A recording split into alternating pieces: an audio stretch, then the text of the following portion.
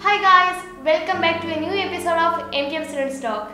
It's me Dilna and Haneena from class 8 are here to give you some more knowledge about Mole Day. Today 23rd October and we are celebrating International Mole Day. Mole Day is an annual event held every year on October 23 from 6:02 am to 6:02 pm. This day commemorates the Avogadro's number that has a value of 6.02 into 10 raised to 23, which is equal to 1 mole. Looking at this pure gold, can you tell me how many gold atoms are present in this? Or wait, looking at this glass of water, can you tell me how many water molecules are present in it? You will probably say that it's practically impossible to calculate the number of atoms or molecules in these examples.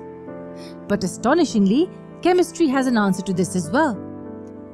That brings us to the concept of mole. What does it mean? It's very easy. 1 mole of anything has 6.022 times 10 raised to 23 atoms or molecules or particles present inside it. Isn't this number huge? If I have to write down the zeros, this is how big the number will look.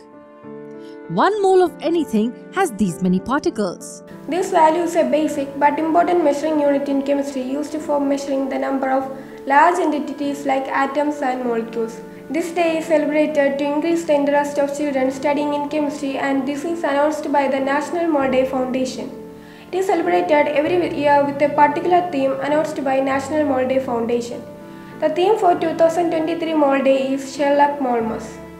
For a given molecule, 1 mole is a mass in gram whose number is equal to the molar mass of the molecule. For better understanding, let us take an example of water molecule. It has a molar mass of 18, that means 1 mole of water weighs 18 grams. 1 mole of water and find its mass?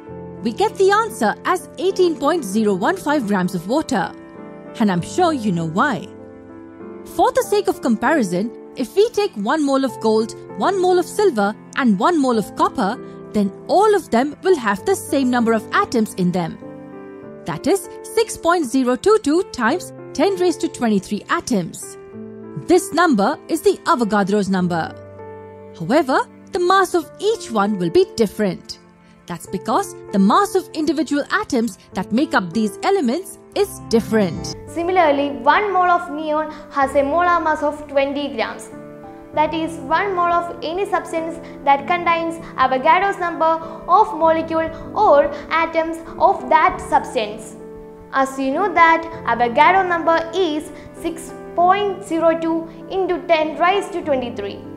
Amadeo Avogadro was the first to discover this relationship.